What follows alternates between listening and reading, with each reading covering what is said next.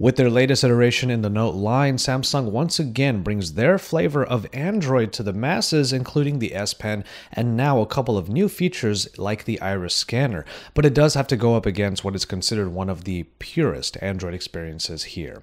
It's Josh Vergara from Android Authority. What's going on, everybody? And this is your quick look at the Samsung Galaxy Note 7 going up against the Nexus 6P.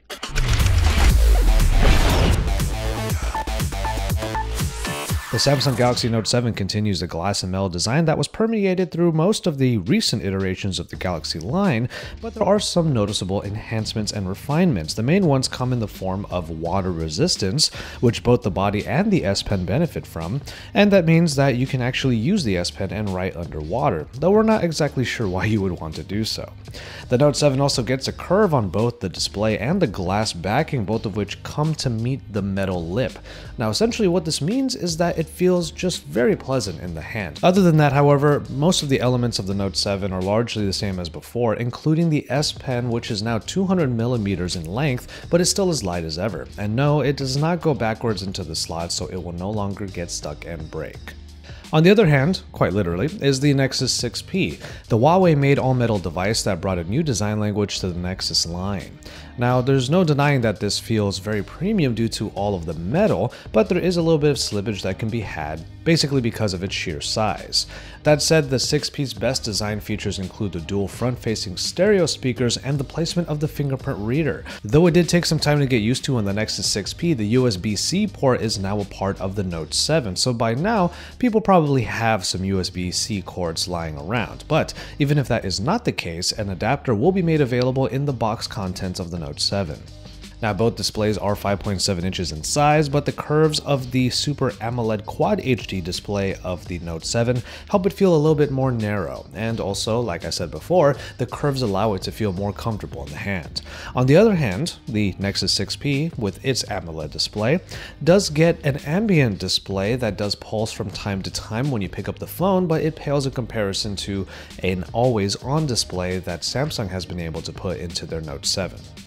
Performance does favor the newer phone, which is expected. The Note 7 gets the same processing package as the Galaxy S7 and S7 Edge, which can be the latest Exynos or the Snapdragon 820 depending on one's region. The Nexus 6P, despite rocking the Snapdragon 810, should still be able to keep up with all of its smooth transitions and its snappy performance due to the stock Android experience. There are still going to be all of those optimizations that you get with the latest updates to the Android build.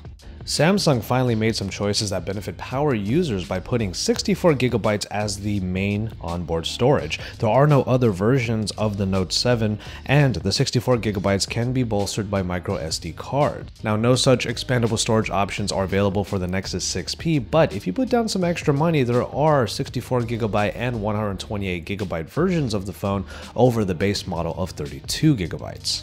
And battery life should pretty much be similar between these two phones because the 3450 mAh battery of the Nexus 6P is only 50 mAh below that of the 3500 mAh battery of the Note 7. Now, security was a pretty big deal for both of these phones, as Nexus imprint was a focus of this current generation of Nexus devices.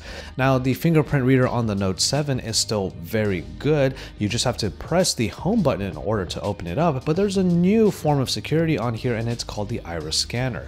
A dedicated camera next to the front-facing camera has an infrared light as well.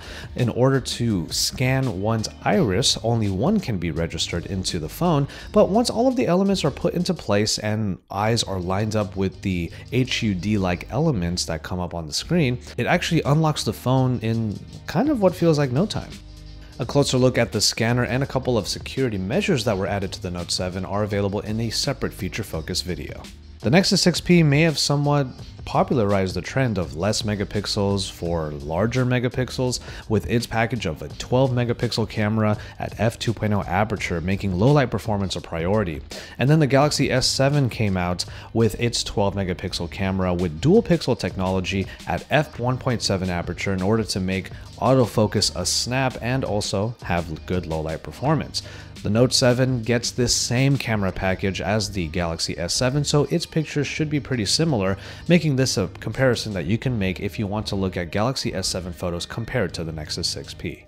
So despite all of the differences and some of the similarities that both of these phones may have, the user experience of these phones will predicate on which Android experience you really want. The Note 7 has a myriad of features to boast, including all of the features that are included with the S Pen. The S Pen is not only a way for people to put down notes or to use the S Pen as a pointer or a kind of mouse in order to navigate around, but it's also an easy way of sharing with friends. There are a lot of different tools like ScreenWrite or the Notes application, which now gives every single tool needed to create really nice looking notes. And there's also the Smart Select, which actually can now take a 15-second GIF and give that to you to share in a very easy way. There's also an easy way of taking down notes with the Screen Off memo, but now the Screen Off memo can also be pinned to the always on display, so you have that information pretty much constantly at the ready. We take a closer look at the S Pen and all of its new features in a separate feature-focused video as well. And what might be on the very other end of the spectrum, the Nexus 6P is considered the pure Android experience. And really, the stock Android experience is something you would already expect. At its core, it's totally functional and easy to use, but from there, there's a whole different layer to the Nexus experience that has to do with updates.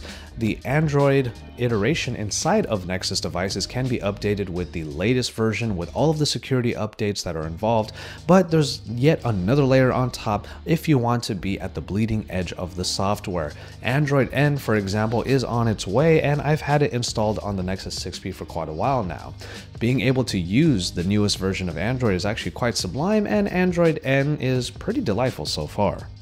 Now, while it's true that the Nexus 6P is undoubtedly the less expensive phone at $399 for the base model, you might also get what you pay for when considering the sheer feature sets.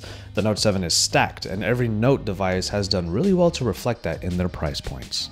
So it really comes down to what kind of phone experience you want out of your phone, but in either case, you can pretty much say that you're getting the bleeding edge.